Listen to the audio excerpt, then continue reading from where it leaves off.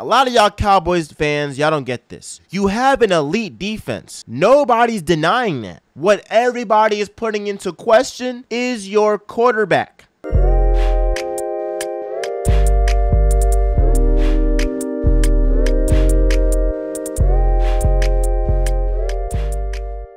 What's good, Joe? What's good, Real Talk Squad? This is Miles, and you're listening to Real Talk with Miles Johnson, where you know I always keep it real. Let's get right into it, man. All right, I'm going to give you my reaction. Couple of days late, I'm going to give you my reaction to the Cowboys' recent success. Now, if you haven't watched Real Talk before, be sure to like, comment, subscribe, do all that jazz. Show the channel some love. We're going to be consistent this NFL season. Now, look, I'm in New York right now. So, not only did the Giants lose 40-0, Daniel Jones sacked 7 times, fumbles, intercept. I mean, it was bad. Then on top of that, Aaron Rodgers doesn't even complete a pass for New York Jets. And now he's out for the season. It's gloomy in New York. Now, I'm an Eagles fan, as y'all see. But going to NYU, being at New York right now, I can feel how sad this sports town is right now. A big part of that is the Cowboys. Now, was I surprised by what the Cowboys did? I was surprised. I did not think the Giants were going to be anything this year. The fact that you don't want to pay a guy in Saquon Barkley, what message does that send to your locker room? That's number one. Also think Daniel Jones is overrated. There's no way in hell that I'm going to ever give a guy like that who had 15 touchdowns, $40 million. That's how desperate. Giving Daniel Jones $40 million shows how desperate the New York Giants are to get their franchise quarterback in the post-Eli Manning era. It's like, all right, well, we saw something. Not something great. We saw something good from this guy. Here's the bag. That's how desperate. Y'all are like the Browns, but worse, because at least Deshaun Watson, you feel me, showed me something. In the past, he showed that he could be a top 5 quarterback, and they gave him the bag. What the heck has Daniel Jones shown in consecutive seasons to indicate that he's your franchise guy? Doesn't make any sense. So let's talk about the Cowboys, right? They were good. They were good. I mean, 40-0. I mean, they had Daniel Jones literally running for his life. Like, actually running for his life. 7 sacks for 47 yards, 8 QBR.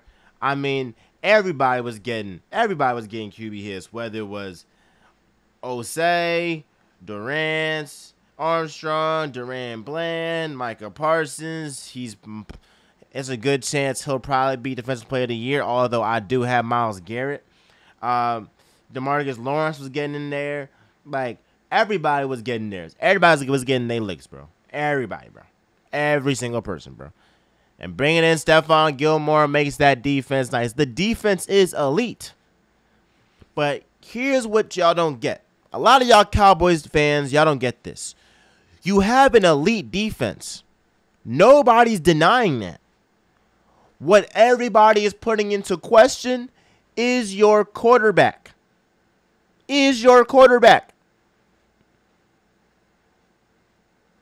Plain and simple.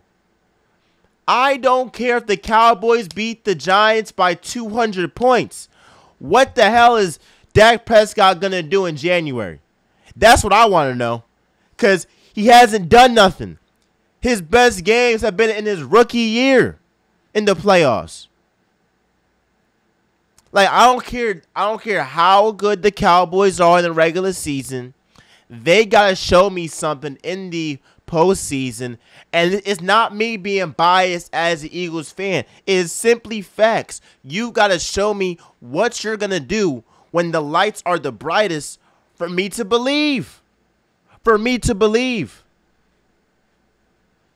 And that's a pretty big problem when there are no questions about your roster except your quarterback and at times your head coach. That's those are the worst positions, the worst things to ever have question marks on your franchise is your quarterback and your coach. And that's what the Cowboys have. So I don't care how good Micah Parsons is. I don't care how good CeeDee Lamb is. I don't care how good Tony Pollard is. I don't care about this resurgence from DeMarcus Lawrence. If you have question marks from your quarterback and your head coach, you're gonna be in trouble. Facts. That's why the Eagles will always beat the Cowboys when it comes to that time. Because one thing you can never say about the Eagles is question marks about their quarterback. And let's keep it a bean. Question marks about their coach. Your Nick Sirianni, he's proved to be a great coach in this league. Let's call it what it is, bro. Let's call it what it is. So I'm not worried. I'm interested to see what they do against elite competition, the Cowboys, because let's just face it, they're facing the Jets next week, and obviously you got Zach Wilson there. If they beat the 49ers on October 8th, now we're talking about something, and now I'll start to change a little bit. But I don't care if these guys go 15-2, 16-1, heck, 17-0. For some reason, when postseason time comes around, the Cowboys fold. The Cowboys fold, bro. And I want to ask y'all this. Give me y'all thoughts in the comments, bro. Would you rather have Dak Prescott or Brock Purdy? I really want you to think about this, bro. Because let's just say you switched Dak Prescott with Brock Purdy on the 49ers. For me, that doesn't move the needle for the 49ers. It actually makes me think the 49ers are worse. Because Dak Prescott is prone to turn over the ball, which Brock Purdy doesn't. So when I come back to the question, who's better, Brock Purdy or Dak Prescott, I would rather have Brock Purdy. I'll be honest, as an Eagles fan, I'm more scared of Brock Purdy than Dak Prescott. Because I know, well, shoot, Dak is going to help our defense out. He's going to help us out. He's going to end up getting us, a possession, extra possession here or there. Brock Purdy, he's not going to be flashy, but he's going to get the job done, keep the ball, all that stuff, bro. So that's all I'm saying is, like, bro, as of right now, I'm picking Brock Purdy over Dak Prescott. And nobody can ever tell me different, bro.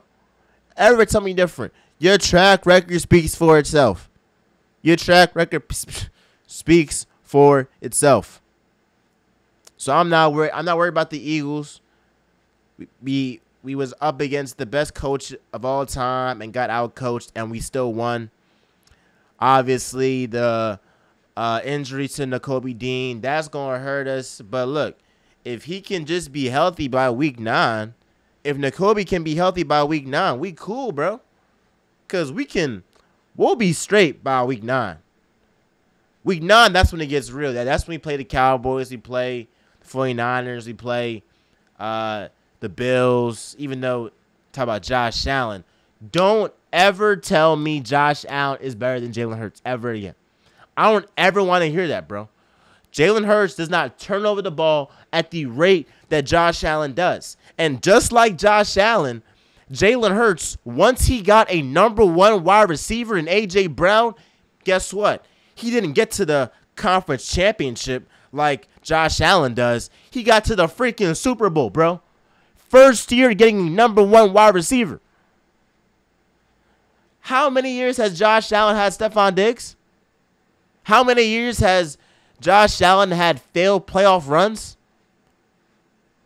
He's simply not as good as Jalen Hurts. I'm sorry. Cry. I don't care. Cry. So be sure to like, comment, subscribe, do all that jazz. That's my take. Brock Purdy is better than Dak Prescott.